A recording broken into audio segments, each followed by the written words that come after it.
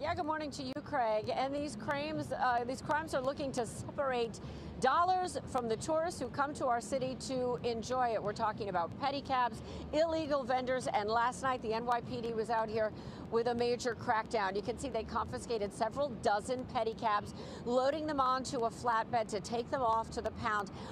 The issue here is they are either unlicensed or they are charging exorbitant fees.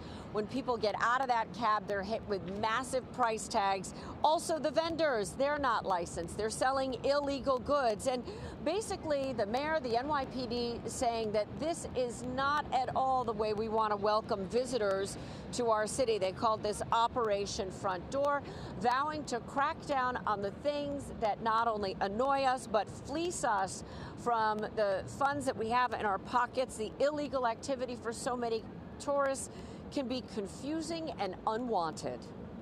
They take advantage of our guests, our tourists, when they come here, and that's something that we're not going to tolerate. Tourists, it's not comfortable for us when they are approaching all the time and asking us to go to any corner and suggesting us some bags, watches. We don't even know how to refuse them. Operation Front Door means that we're going to ensure our welcome mat of Times Square is the front door of our city.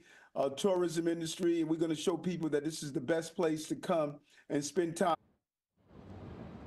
Another issue that seems to be plaguing a lot of people are these open-air drug markets where people are reporting that there's drug activity going on in their midst, and the NYPD did indeed say they've got a number of open investigations into that as well, and they're looking into tackling those too. We're live this morning in Times Square. I'm Kirsten Cole, Pix 11 News. Craig, Vanessa, to you.